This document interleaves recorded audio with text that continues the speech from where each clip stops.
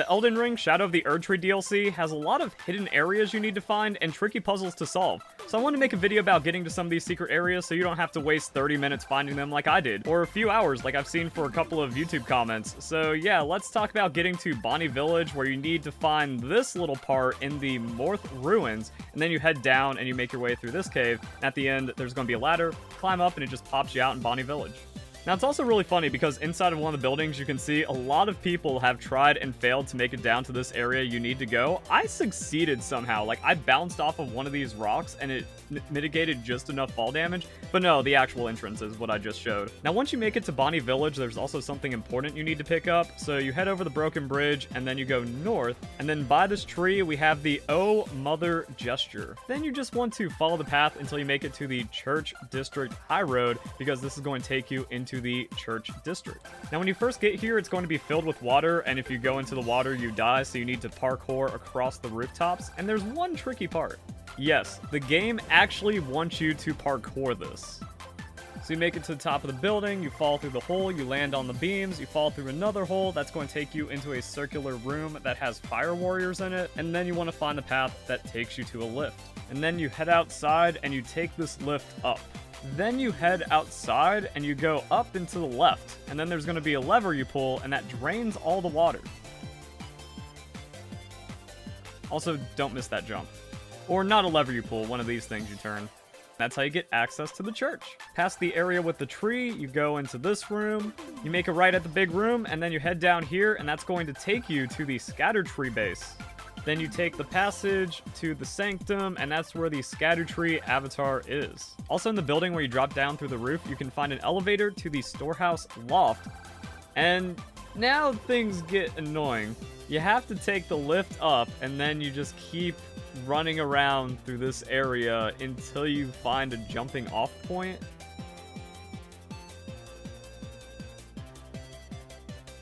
So if you go over the big cog, you've pretty much made it, and then you just want to safely make your way right here. And you just head down.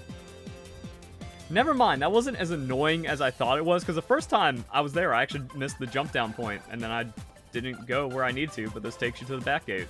I honestly don't know how anyone's having a problem with Commander Gaius. Like, I just have him in the corner so he can't move too much, and I just spam him down with the Blasphemous Blade.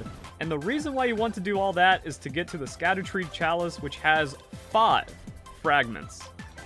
So you beat Gaius, and then you get a mega level up for your character. And then we have the secret area of the secret area of the secret area, because at the back passage in the room to the right, that's where we use the Oh Mother gesture. And that opens up a secret path to the other area on the map you haven't been to. So I just got here, I don't know everything that's going on, but if you've wondered how to get to this big place on the map, there you go. And one thing that's been driving people crazy is how you unlock the Rauh Ruins map, because it's down here and there's like no reasonable way to get to it. Now, I did a video on that, same thing for unlocking the map for the Abyss, so I'm just going to splice that in as 2 secret areas. Kind of cheating, but I need to make videos. And it starts over here at the Morth Ruins. And then for some reason you need to head northeast, even though the map fragment is to the northwest. You go inside this cave. Also, you get a Scadutree fragment over there, which is really cool. And then you just run past everything. So the cave takes you here, and then you still want to head northwest, and then it kind of loops down around, and then the map fragment is around here. So there's nothing really like too difficult. It's mostly knowing like, oh, there's a secret path, and then you just keep heading down, and that takes you here. And then it kind of loops around because you can jump down over here and then take the riverbed south, and then you just kind of keep going through another cave. That's going to spit you out in this area. Then you just keep heading south, map fragment is somewhere around here, and then you get to the Kelly Cross, and then you're good. And the crazy thing about getting to the southern shore is there's like 3 routes of getting to it. I just hopped on this grave, and then I'm in the Cerulean Coast, and that's coming from the Dragon Pit Terminus. So you go Castle Front, upper route into the Pillar Path Waypoint, Dragon's Pit, Terminus, and then you head south, and then you can just hop down, and now, boom, you're right there. Alternatively, Castlefront, Ellic River Cave, this goes down into here, and then it loops around, and now you're kind of in this bottom area. So, a lot of different ways to get to the Cerulean Coast, and then it's really easy to get the map fragment. Now, what about this one? I haven't even unlocked it yet. That's because I need to find, like, the secret exit out of the Shadow Keep. So getting there is kind of weird. You want to go to the storehouse first floor or the main gate plaza. Main gate plaza is just going to be like the route to that. And then there's a ladder over there that you needed to find and take while getting swarmed by enemies. And then the path is under this waterfall. And then a secret wall across from the painting. And then the coffin gets you down to the bottom. And then you use code RELISTIFY for 20% off your G Fuel order. They even have an Elden Ring inspired flavor. Then you have to take the gravestones down. Always fun. Always fun. Then you have to go down again. And you finally make it to a catacomb, and you have to go through the catacombs until it spits you out.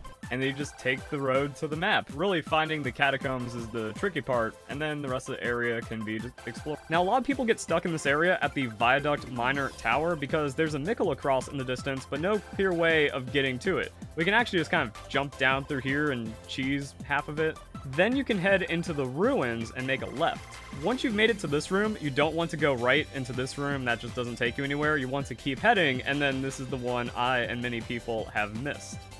And then you can head down through there. So you fall down to the first spirit well, and then you ignore the second one, and you keep heading straight, and that's going to take you right to the cross once you go here, and then make a left. Now, I already made a video about that part, but then I saw a lot of comments of people asking, okay, how do you keep progressing after that? I just went over the bridge. I just kept running straight.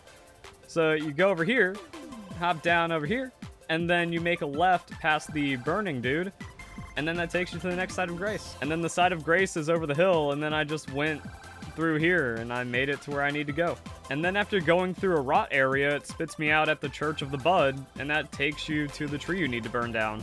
And this is where I'd use Mesmer's Kindling. If I had one, yes, I know you get it from beating Mesmer, but we ain't there yet.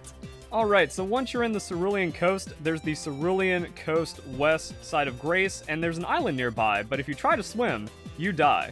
So this is one of like those stupid things where like I've been looking for how to try to get to that island and I can't get over there and I keep dying. It's actually pretty simple. There's a path, and then there's a cave, and then you go left, and that takes you to the island. You go right, there's also some cool stuff over here. Because at the end of this coffin, you have a max level Glovewort, which I already snagged. And then you can head all the way down to the south of the Cerulean Coast, and that's where you go to the fissure. And depending on when you found the fissure, there's going to be like a golden wall blocking your way. This path opens up when you make it to the Shadowkeep main gate, and then you hear that a great rune was cracked.